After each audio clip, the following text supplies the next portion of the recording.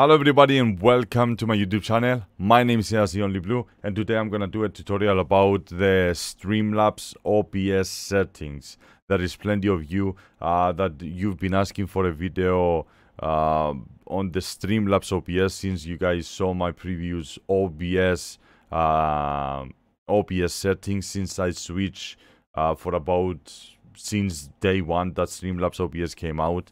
I'm only streaming on this platform over here, and it's brilliant.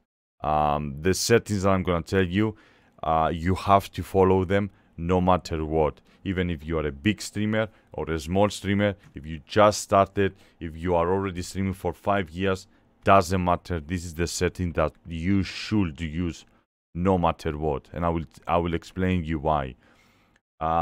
Starting with the settings on the output, you're gonna use the advanced as always, never the single. You wanna have as much control as possible to the settings and the quality that your stream is and your recordings are producing, no matter what. I always put my streaming track into the track 1, so I know first is the streaming, that is my recording on the track 2. We're gonna get to the track 2 in a second. When it comes to streaming, you need to have at least 4K bitrate internet, upload internet. If you don't have 4000 or 4 megabyte upload, then I'm sorry, but you cannot stream. That is the minimum that you can that you can be. I have 4. I'm streaming with 4000, and I have a really good quality internet. Sometimes I do have a little bit of issues with my internet, but again, it is bearable, and your chat will enjoy the stream, and you're not gonna have any problem with the quality, performance, and everything like that. 4K, you're good to go. Make a test on your computer. Check your internet. You probably already know your internet. If you don't have 4 or above, then unfortunately you won't be able to stream. I'm here to give you the best quality and the best internet, the best quality stream, and I don't get responsibility of anyone that doesn't have these requirements over here. I'm assuming that you do have a good internet and you are not like me with 4 uploads, and you have at least a decent computer. If you don't have a decent computer, you're gonna struggle a little bit. I'm gonna advise you to copy paste my settings and go stream yourself and see if your stream looks good and it's not buffering and it's working properly. If it's not working properly, that means there's something wrong with your computer. That means it's outdated and so on and so on. But I don't think you're gonna have any issues, as far as I can tell. Any common sense human being with 1000 computer can do these settings easily. Always enforce the stream service encoding settings, always, because you want to get and squeeze as much pixels as possible. You want a good quality, right? You're gonna click that. Always go CBR rate, never change the CBR.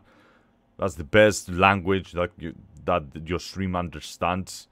And also the Twitch never changes, no matter what anyone tells you. I've been streaming for 2.5 years and I'm still streaming with a 2K bitrate. I do have a source button. Source button is the button over here that allows you to change the quality of the stream. Alright, I do have this option, but I'm still streaming with 2K because it's a good quality. But if you have the source button over here under your stream and you have a good internet, you can go at the maximum 3.5. If you do not have these options, like my friend Dice over here, never go higher than 2K, alright? Never put it higher than 2K. Your viewers won't be able to load your stream. And a lot of people, they're gonna tell you that they cannot, no one will able to run your stream. My friend Dice over there, he had his bitrate about 5K or something. I couldn't load the stream because I don't have a good internet, and I advised him to change his bitrate down to 2K. His stream is still looking good, and I can anytime go watch his stream and enjoy his content. It's good for you. You are losing viewers. It's not my fault, right? I'm giving you a good advice. When it comes to keyframe, never change it to 2. I played around a little bit with the 0 on the auto with 1, 2, 3, and 4. On the 2, I saw it being okay. It wasn't skipping too many frames. It worked good. It worked for me. Probably it's gonna work for you as well. On the CPU, never change it from more than very fast. That is the best. Even if you have a big computer, 10,000 euros computer, always leave it on the very fast. On the profile, doesn't really matter. Baseline, whatever, doesn't really matter. On the tunes, you're gonna put nothing. Over here on the 264 options, you're gonna just keep it empty. If your CPU is better than your GPU, then that's the settings that you're gonna use. If your GPU is a little bit better than your CPU, that's easy. You're just gonna go to the whatever other setting that you have over here, which is your GPU. You're gonna follow the exact settings in force the streaming, 2K, keyframe on 2, profile on the preset on the high quality, and never change it. That actually, this is my settings that I'm streaming right now. The high quality, main, keyframe 2 and 2K bitrate. That's my settings. Enable the use 2 pass encoding, and then on the B put 2. Don't change this one. It's gonna fuck up your stream and everything. When it comes to recording, you're gonna put it on standard. You're gonna use the browse to select what photo you wanna save your videos. Never change the recording format from MP4. Just don't change it. The audio track this time we're gonna put 2, so we know stream is 1, recording is 2. I'm actually recording with my GPU right now, which is the NVENC. As I said, I have a 1080 Ti, which is way better than my CPU. And you're gonna always rescale the output to the 1920 by 1080, which is a giant must. Over here, you're not gonna put anything. We're gonna follow the same CBR on the rate control and on the bit rate. That's a little bit fishy. I'm recording on a 90,000 bit rate. Recording. I didn't say streaming, but recording. This is the best that I found out there. I believe YouTube supports 70,000.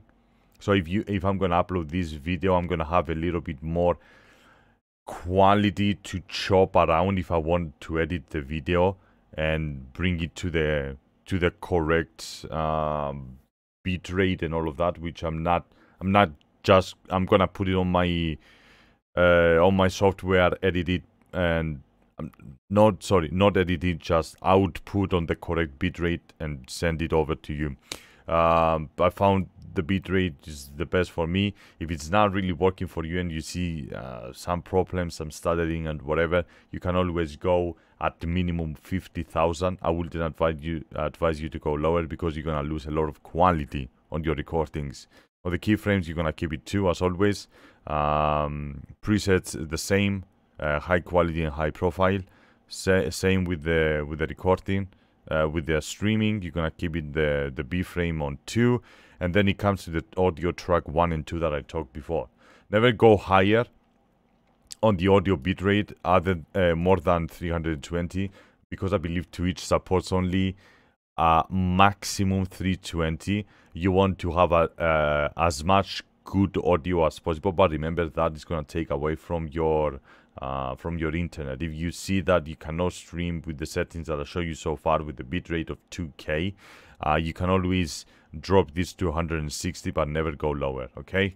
On both of them, I mean, for your streaming, this is the track 1 for your stream. For your recording, since you are not using your internet, I don't think you're gonna have any issues. Keep it on 320, having a good audio quality for your recordings and all of that.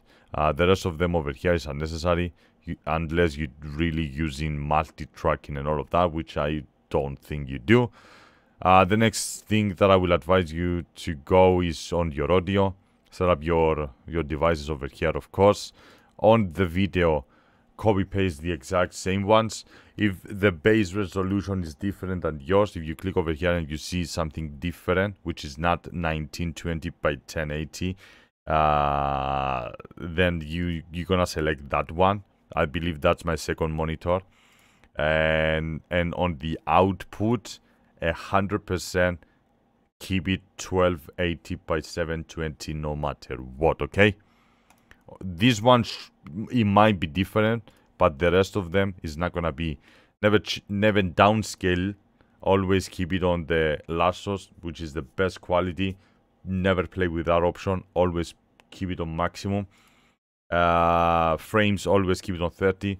You don't want your chat to struggle unless you do have the source button. If you do have the source button, you have a good internet, and you have a good PC, then up it to 60 FPS, which is gonna give you even better quality, as long as you do have the source button. This thing over here, there's a lot of you that they are wondering, how do you get the source button? The source button, you get it automatically when you are averaging 10 viewers on your stream, and when you are streaming for a very long time. You need to stream a very long time in order for you to get that source button. For me, been streaming for 2 years and I have it. I am averaging 10 viewers, so there's times that Twitch just takes it away when I have like 8, 7 on one stream. You know, it goes up and down. Unfortunately, I don't have many people on my stream, so I'm sorry. Hotkeys over there. Just set up your hotkeys. I'm not gonna tell you what buttons you're gonna press for what. That's your video. That's the best ones. I always advise to just copy paste. Put it on normal, NV12, 6.1, 6.01, and partial. Audio monitoring device. Don't bother with that. Stream delay don't enable, and cutoff points, I have it on 20 duration seconds when reconnecting. For me, I have issues when reconnecting with the StreamLabs. It never reconnects back. I need to literally just shut it down. It's the only issue that I have so far. That's your scenes collections. If you want to switch from StreamLabs OBS, from OBS to StreamLabs OBS, you will be able to import your overlays from one to another. Pretty easy to set up. Notifications, I don't know if that's gonna help you out. It's basically I left it default, and appearance, that's for your chat on the StreamLabs. On the StreamLabs over here, you have this arrow over here. This arrow over here is your chat. You enable that one, and it brings you your chat on the left or right, depends. And this is the options that you change. I'm not using this chat. I'm using a different chat. So you resize the size of the text chat, and all of that is over here. You can enable the better TV emotes and yada yada. I'm not using this. I'm using Chatty as my chat. Is over here. It's I'm enjoying it. I really enjoyed it. I don't think there is anything else. I think I talked about everything, right? Maybe I didn't talk about this one. The way that you find the best server is the way you just select over here, click recommend. Probably it's gonna set you to the correct one. If not, estimate, depend on your location. If you see a place nearby, it's probably the best one to use, or just put it on the auto. It works either way. For me, it's only Italy is the closest to Cyprus. I'm from Cyprus, so yeah, that's the closest server that I have for sure. And that's basically the settings. That's pretty much for me. Yeah. If you want to see some other settings, including, let me hide this eye. I know that I can hide it. Whatever, ignore this for now. If you want me to explain you more about scenes and sources and all of that shit, let me know. Be a little bit specific so I know what topic I'm gonna talk about, and I'm gonna try to explain you how to set up in detail, word by word, and hopefully the tutorial over here helped you as well. You guys been asking me for a lot, so I took my time after the stream and after working for 9 hours to make this video for you. So hopefully it helps you out. If it did, then thank you for watching the video. If you didn't, and then I'm sorry. And if my settings didn't really help you, and if you do have some issues with your stream, please let me know. Give me a message down there, and I will try to figure it out myself what is the problem and maybe address it in a video or just literally answer you on your comment. Alright, keep it real, dudes, and I'll see you again tomorrow, or maybe the Monday on the stream. I'll see you guys.